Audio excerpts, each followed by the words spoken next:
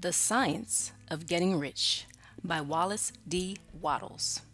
Narrated by Bettia Barnes, www.batiyah.com. Chapter 1. The Right to be Rich. Whatever may be said in praise of poverty, the fact remains that it is not possible to live a really complete or successful life unless one is rich. No man can rise to his greatest possible height in talent or soul development unless he has plenty of money. For to unfold the soul and to develop talent, he must have many things to use, and he cannot have these things unless he has money to buy them with. A man develops in mind, soul, and body by making use of things, and society is so organized that man must have money in order to become the possessor of things. Therefore, the basis of all advancement for man must be the science of getting rich. The object of all life is development, and everything that lives has an inalienable right to all the development it is capable of attaining.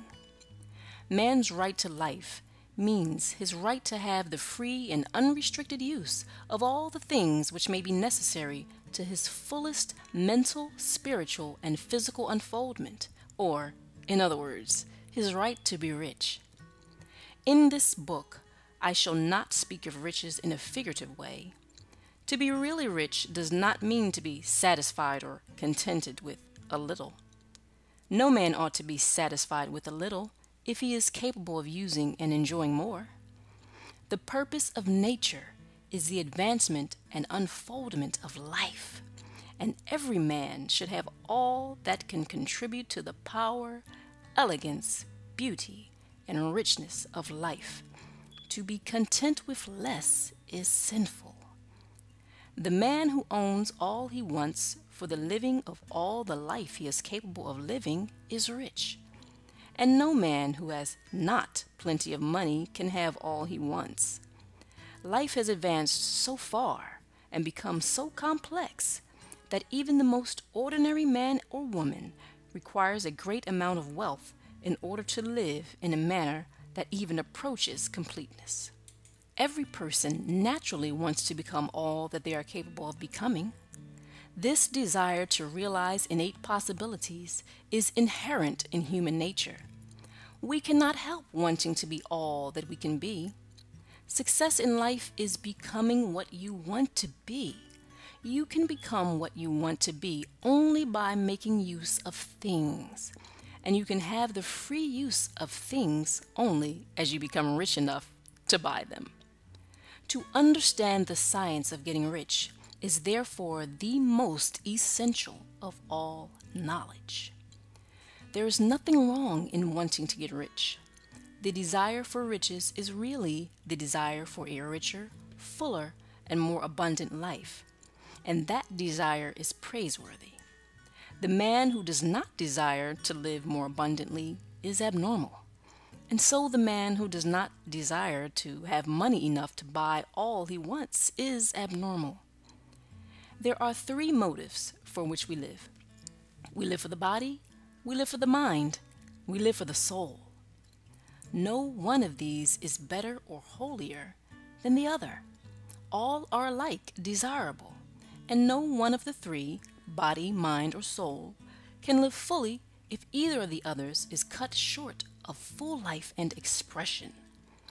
It is not right or noble to live only for the soul and deny mind or body, and it is wrong to live for the intellect and deny body or soul. We are all acquainted with the loathsome consequences of living for the body and denying both mind and soul.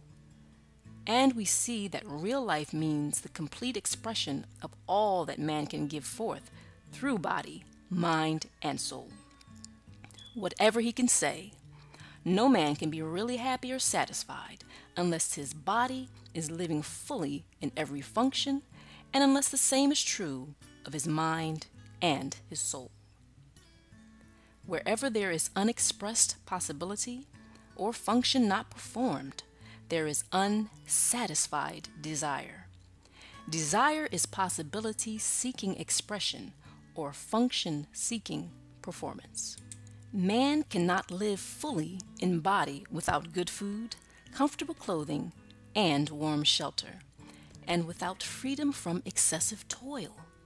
Rest and recreation are also necessary to his physical life. He cannot live fully in mind without books and time to study them, without opportunity for travel and observation, or without intellectual companionship. To live fully in mind, he must have intellectual recreations and must surround himself with all the objects of art and beauty he is capable of using and appreciating. To live fully in soul, man must have love, and love is denied expression by poverty. A man's highest happiness is found in the bestowal of benefits on those he loves. Love finds its most natural and spontaneous expression in giving. The man who has nothing to give cannot fill his place as a husband or father, as a citizen or as a man. It is in the use of material things that a man finds full life for his body, develops his mind, and unfolds his soul.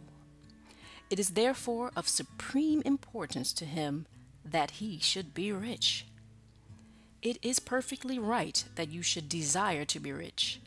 If you are a normal man or woman, you cannot help doing so. It is perfectly right that you should give your best attention to the science of getting rich, for it is the noblest and most necessary of all studies. If you neglect this study, you are derelict in your duty to yourself, to God, and humanity, for you can render to God and humanity no greater service than to make the most of yourself.